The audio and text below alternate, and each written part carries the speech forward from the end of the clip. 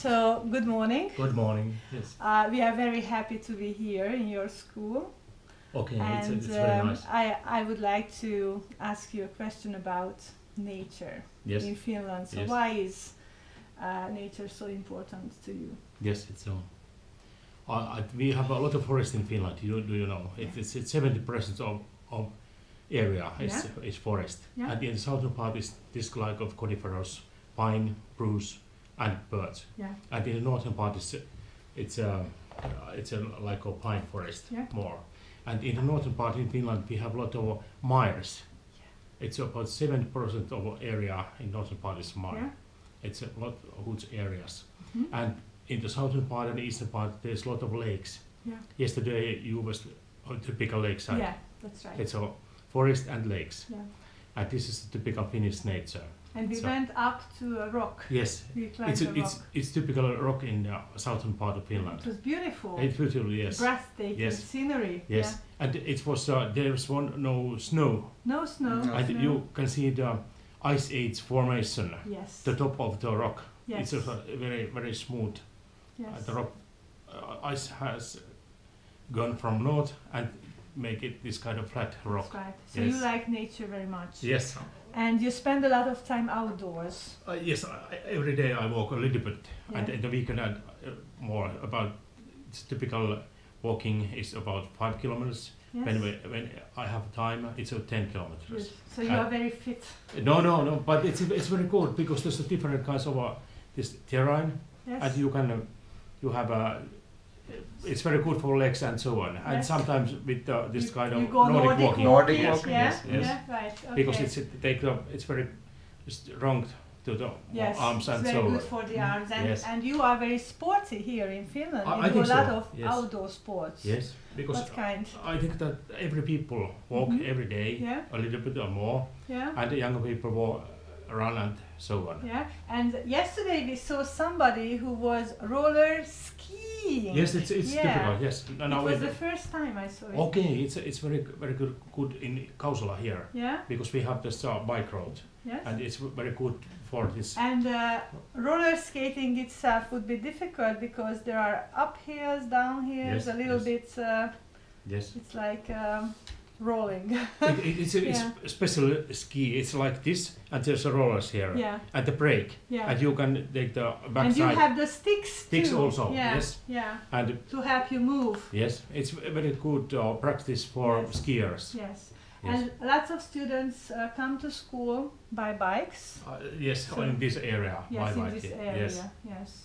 Because this castle is about 5 kilometers long and 2 wide. And you have lots of dogs in the family, so you go for long walks. Yes, so it's very popular petty dogs. Yes, okay. Yeah, okay. Thank you for the interview. Thank you. I hope that you have a very good time this week. We are enjoying every minute. Okay, but this is not typical Finnish spring because this is about 10 degrees colder than normal. Yeah, but it's no problem. We have winter clothes, so it's no problem. Thank you very much. So, what's the weather like in Finland? Tell me about the extremes.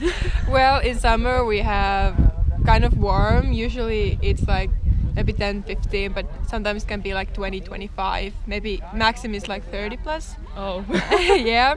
And then we have a lot of storms and thunder and rain usually too. And then in winter we might have like easily minus 20, minus 30 degrees. And snow. Obviously. And ice. Yes. And then in fall and in spring there's a lot of rain. Okay. And cloudy and moody, like changes really quickly. Okay. Maybe your favorite season? Well, my favorite season is fall because I like rain, and usually it rains really much in fall. Okay, that's nice. Thank you very much. Thank you very much. So, here we are in Finland. What's the place called exactly? Hiidenvuori. Okay, it's a very special place. Yes. Why? Well, during the prehistorical times, after the Ice Age, people started moving here, and this used to be an ancient fortress, and because it's so high and there is water all around, those who wanted to safeguard the neighborhood, they saw pretty well from here if there was an enemy coming. Yeah. So they had some time beforehand to get prepared for the fight. And the driver has just mentioned that there are some drawings from prehistoric times here. Not here, but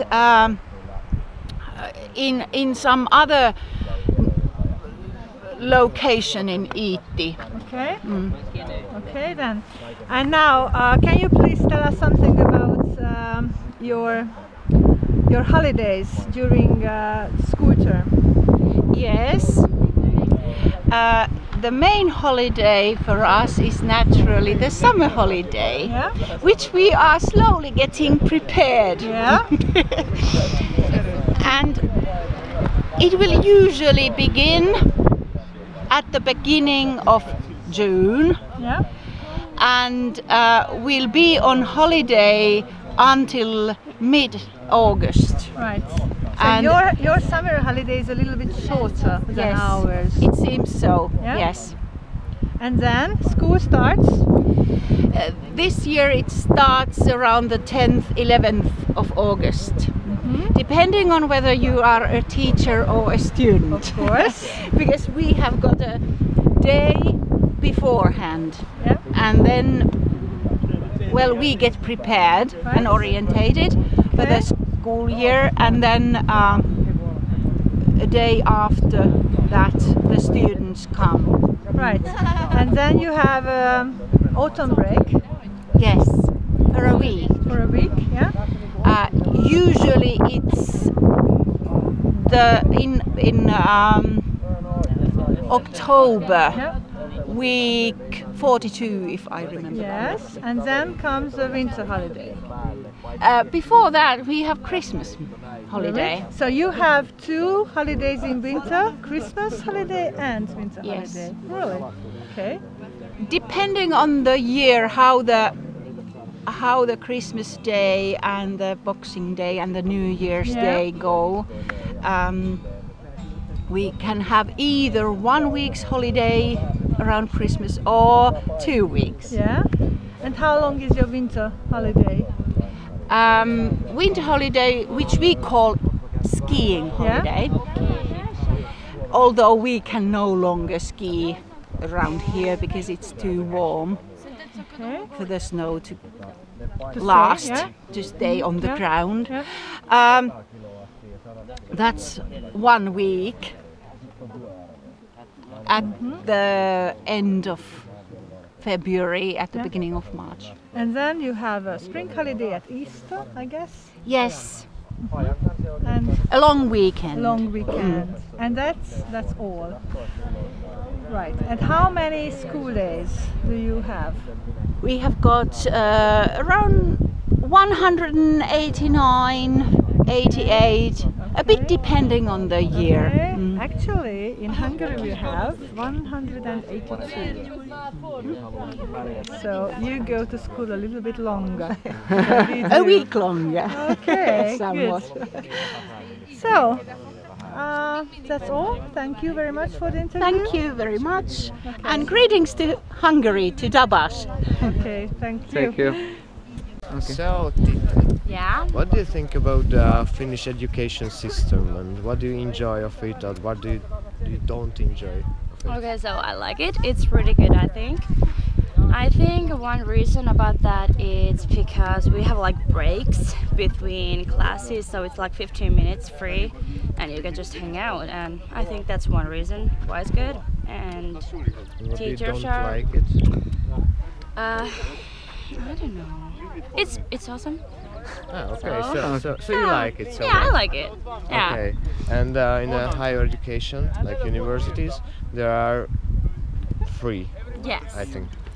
So this country, they paid, we pay taxes, and taxes are for education, so it's kind of free. Yeah, it's free. Yeah, it's so cool. Yeah. So thank you.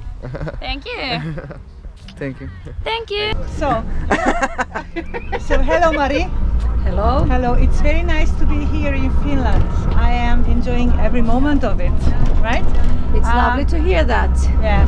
So you are a PE teacher, right? So could you PE and health sciences. Okay, so could you please tell us about your PE lessons, the activities you do? We have all kinds of activities. Usually we start by track and field in the fall. Then we have some orienteering lessons. Then we have some gymnastics, all kinds of different ball games. Then we have skating, skiing, and then baseball, of course, and just whatever. A lot of different things. Okay, thank you. And how long have you been a PE teacher? About 20 years. 20 years. So, okay.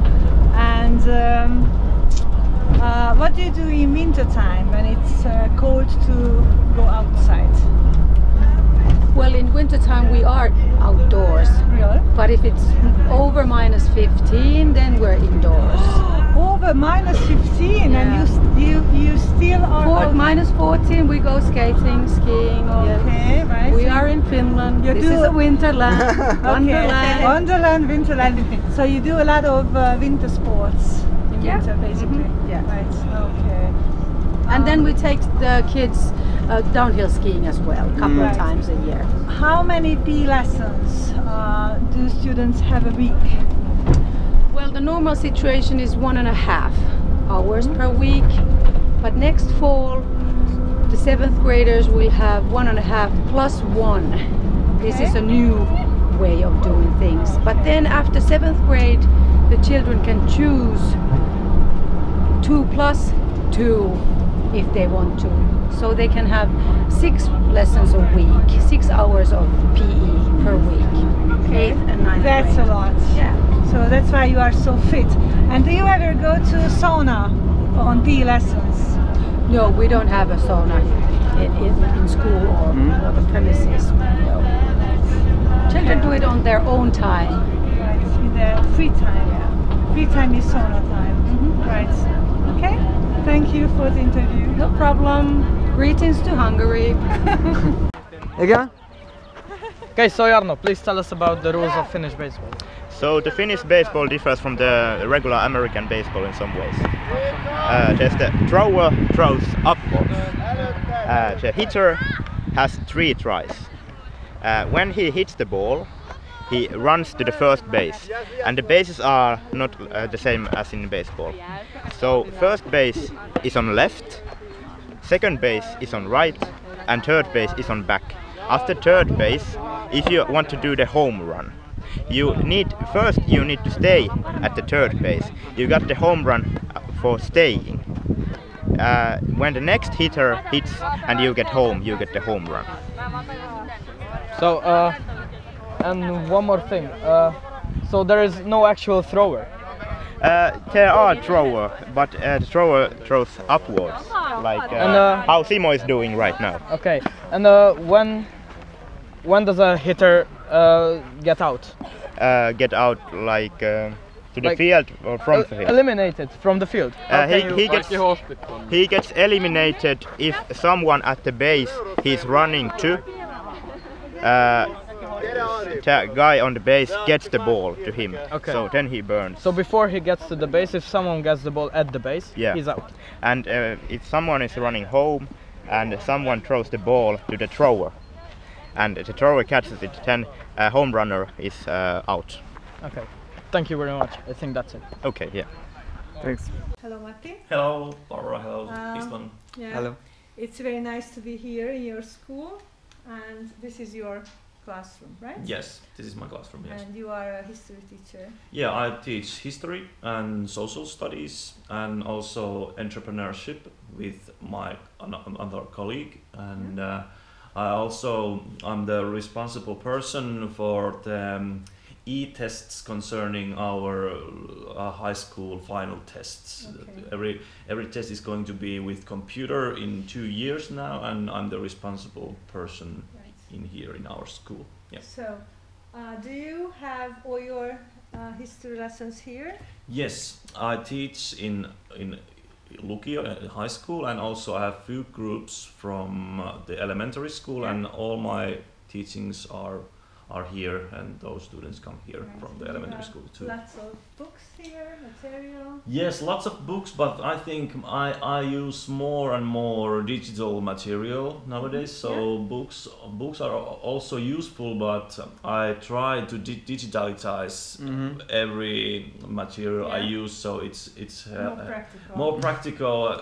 I use my blog. I have blog for my subjects, and that's the forum for students to find every material they have to use during their studies. They don't need course books then? Well, of course we have course books, but the material outside from the course books, you can find that from my blog.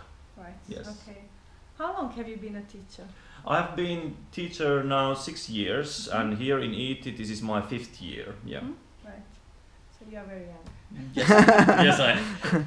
As a teacher. Yeah, as a teacher. Yeah. Okay, anyway. Right. So, what are your future plans? Well, I started last fall. I started this individual learning practice with the new high school students, and I have this doctoral research going on with it. Yeah, PhD. That's right. And I hope that all my teachings will be individual. They call it also flipped learning in some places. That's the basic idea is that you can go as fast as you can with your studies, and if you are a slow learner, you can slow your pace and practice more some basic things, and no one gets frustrated because the pace is not too fast or too slow. Everybody goes individual. So it's tailor suits for the students. Yes, that's right. That's right. Okay. So I hope all my teachings will be individual, and of course I'm writing my doctoral research now concerning about it. So there's the main future plans for me as a teacher. Yeah. Okay. So thank you for the interview. Thank you. Thank you. Thank you. Thank you. Okay.